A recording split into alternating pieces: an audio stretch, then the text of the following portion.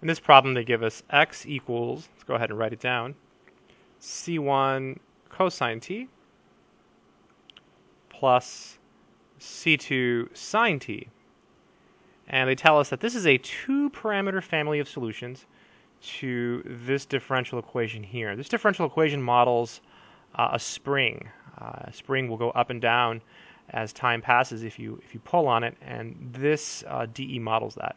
And so this is the solution to the DE, this x here, and they want us to basically find a solution to the initial value problem. So the initial value problem is this differential equation along with these two conditions. So to do that, basically we have to use these two conditions and this x here to find the values of c1 and c2.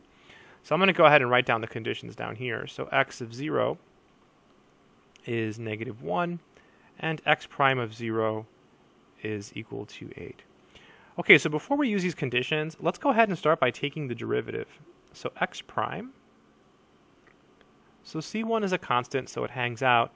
The derivative of cosine is negative sine, so this will be negative c1 sine t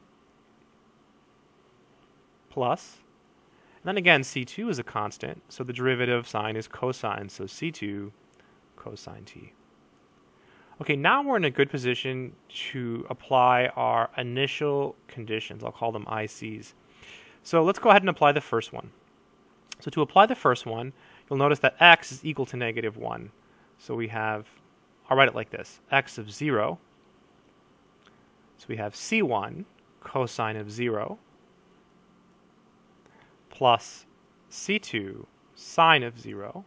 Just carefully replacing all of the t's with zeros. And then we set it equal to -1. This is equal to -1. So cosine of 0 is 1. So this will be c1. Sine of 0 is 0. So this is c1 plus 0 equals -1. How convenient. c1 equals -1. So that would be the first value, the value of c1. So now let's use our other condition. So x prime of 0, this is equal to, so now we're looking at x prime. So this is -c1 sine 0 plus c2 cosine 0. And that's equal to 8 this time. So 8 equal to 8.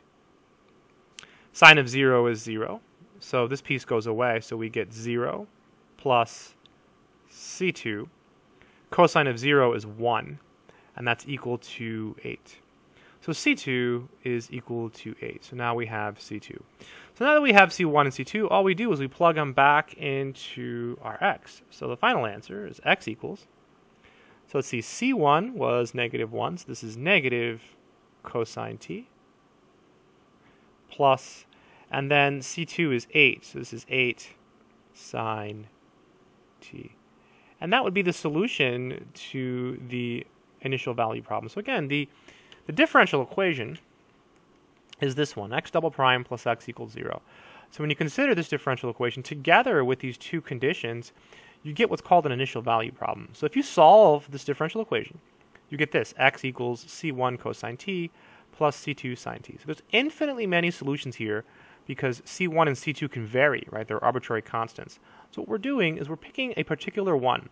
We're picking the one that satisfies these two conditions. So what does that mean intuitively? The first condition tells us that it passes through the point 0, -1. The second condition tells us that the slope at that point is equal to 8. It's really, really interesting. Oh, and to type these in, you would just type it in like this, negative cosine t plus 8 sine t. And that would be the final answer. That's it.